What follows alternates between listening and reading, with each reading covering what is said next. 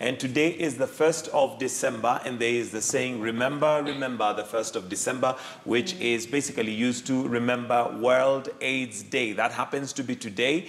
And in Kenya, are we making positive strides towards eradication and containing of HIV and AIDS? New trial for HIV vaccine regimen begins, and I believe this is one of the topics that was handled by Dr. Mercy Korir on Wednesday on Your Health. But also today we'll be looking at the contribution that the youth are making towards getting rid of stigmatization, because that's one of the things that has possibly kept it at bay, and other strides that they're making to ensure that HIV and AIDS is not one of those, it's not a death sentence, but at the same time to also reduce the prevalence. I think we've come a long way as a nation in as far as HIV and AIDS is concerned, from the introduction of antiretroviral, the ARVs, to the fact that also the kind of stigma that used to be there, and as far as some of these patients were concerned, is a little bit reduced. The level of awareness that